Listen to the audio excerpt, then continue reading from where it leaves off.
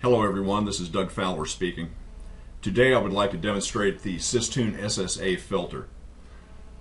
SSA stands for Spectrally Selective Accumulation, and it gives us a powerful method for keeping noise out of our measurements. As always, the first thing we need to do is establish our FFT size. Today I have chosen an FFT length of 1.37 seconds, giving us a frequency resolution of about 3/4 of a hertz.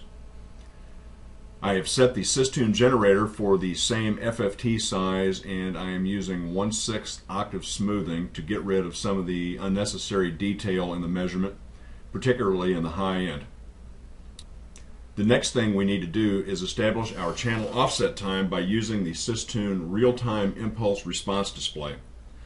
Today I will use auto mode for demonstration purposes. When I push the auto button, SysTune will lock onto the peak of the impulse response and insert that value as the delay offset between the measurement and reference channels. This is a very useful feature when you need to work in a hurry and will be moving your measurement microphone quite a bit. Let's do that now.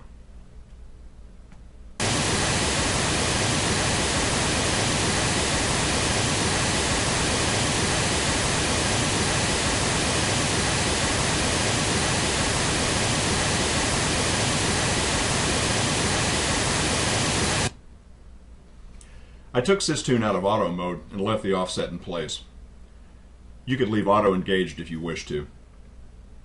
So we have our offset, and now I would like to store an overlay of the measured magnitude response of the loudspeaker so we have a reference to look at later. I will capture the measurement, change the color, and rename it.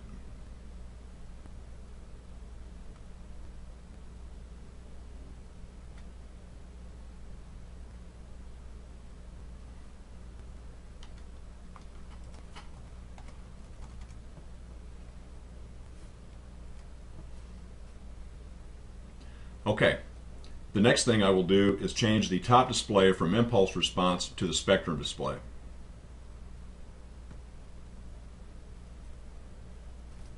You will be able to see the difference between a non-SSA measurement and a measurement which uses the SSA filters. When the SSA filter stages are set correctly, we will not see the contamination which I will introduce into the live measurement peeking out from under the stored measurement. When the SSA filter is not in play, the noise and contamination will be clearly visible. Measurement contamination. Today I will use 4 methods to do this. The first 2 will simulate a noisy stage environment, such as backline techs preparing for a show while you are attempting to measure. I'll play an electric guitar track and a drum track, both from Alan Parsons' Soundcheck 2 CD, and you should hear them clearly in the background in the measurement signal. The other 2 methods I'll use today will be voices and hand claps. So we have our delay time, and we've stored an overlay for future reference. Let's look at the SSA settings. Below the Tools tab lies the SSA filter section. The filter works in 3 stages. The first stage, which must be engaged to use the other 2 stages, is a signal threshold. Any data below this threshold will be excluded from the measurement. This comparison is done in the frequency domain individually for each frequency. So to pick a threshold, there are 2 methods. If you are measuring at a relatively low level and background noise such as ventilation or people talking is an issue, measure the noise floor and add 6 to 12 dB to set the threshold above the background noise. If you're measuring at a higher level, such as at a venue while show production is occurring, use the RMS average level you intend to measure at and subtract 6 to 12 dB or more from that level for the signal threshold level. These numbers are not absolute, but will give you a good starting point. You will need to tweak this occasionally. The second step is an excursion filter, which compares the last measurement to existing data. If the measurement changes too much, it will be included with either small weighting or not included at all.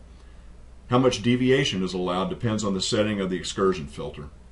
It could be small, medium, or large deviation allowed before the data is excluded from the measurement. The third step is a coherence filter, which excludes data from the measurement if it is uncorrelated or incoherent. The low, medium, and high settings define how well the data must be correlated to be included in the measurement. A high setting here would require data to be very coherent. So we are set up for our measurement and we have examined the SSA filter settings. We are measuring at about minus 32 dB RMS, and that's dB full scale. We are also using only one average and have set the SSA filter threshold for minus 44. Excursion filter for a small tolerance, and coherence filter requiring high coherence to be included in this measurement. Very important, notice only one average here.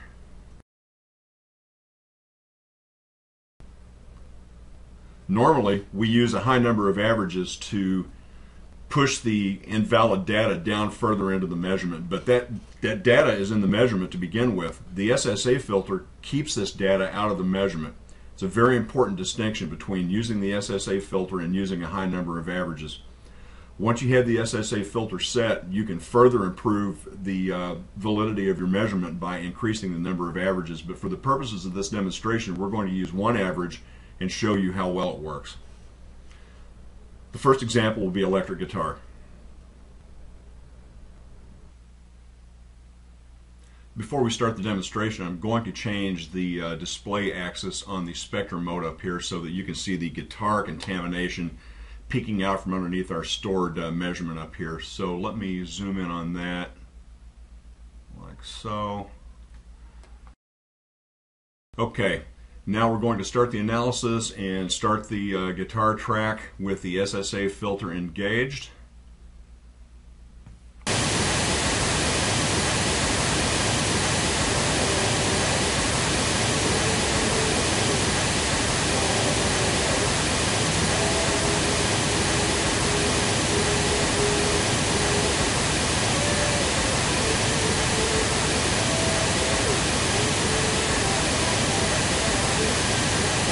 Okay, filter off, watch what happens.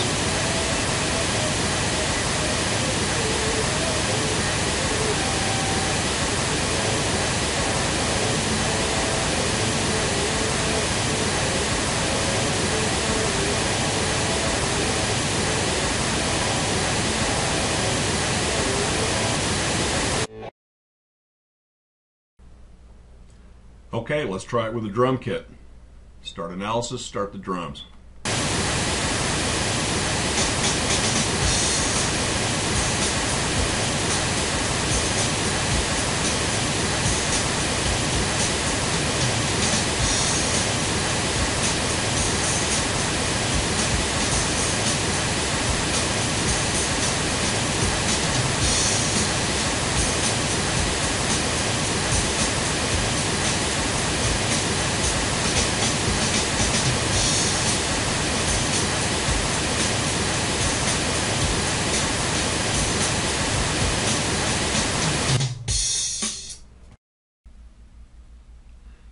The next example will be voice contamination, and I'm using the spoken word track from Alan Parsons' Soundcheck 2 CD. In fact, that's Alan Parsons you'll hear speaking in the background. So let's start the analysis. I'll start the vocal track, SSA filter is in, then I'll switch it out and we can see the difference.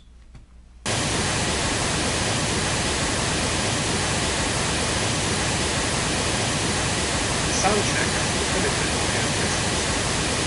Practical material filed as a result of careful research and investigation.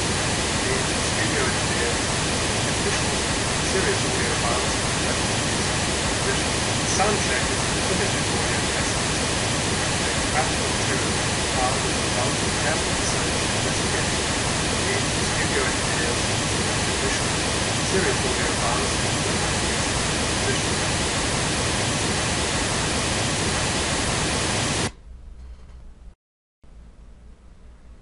And our last example will be hand claps.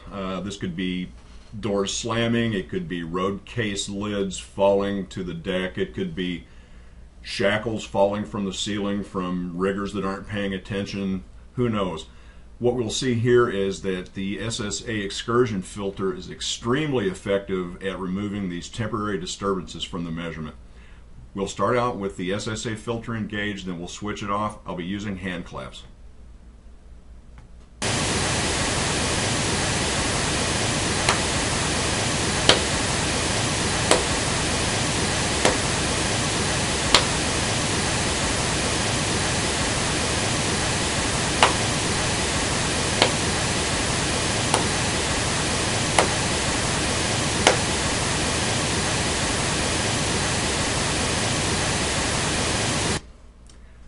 So that's it. I hope this is helpful to everyone, and I hope that it unravels some of the mysteries of the SSA filter.